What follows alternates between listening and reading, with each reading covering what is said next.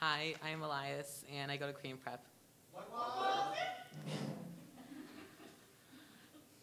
This poem is titled, This is an Ode.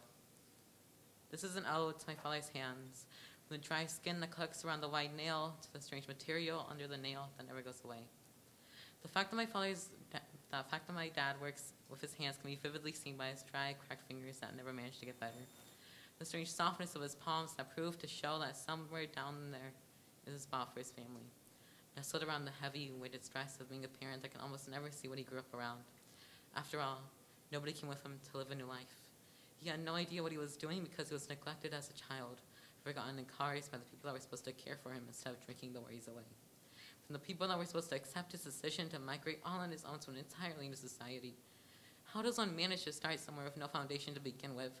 To see his struggles played out through his hands have been no easy feat, for he is never willing to talk about the times that life was so dry and manifested into his skin, never willing to talk about the times that life was so dark and manifested under his own protection and onto a place that affected him deeply.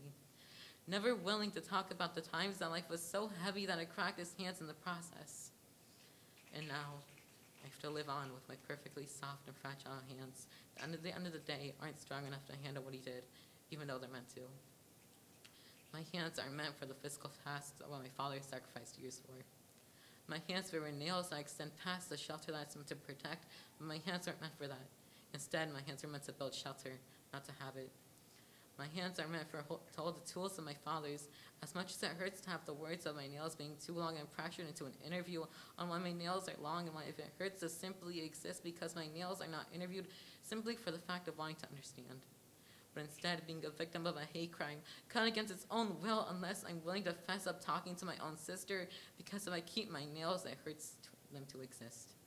Because obviously having nails is damaging to a guy, even though I've done enough damage to myself already because it's that time of the month.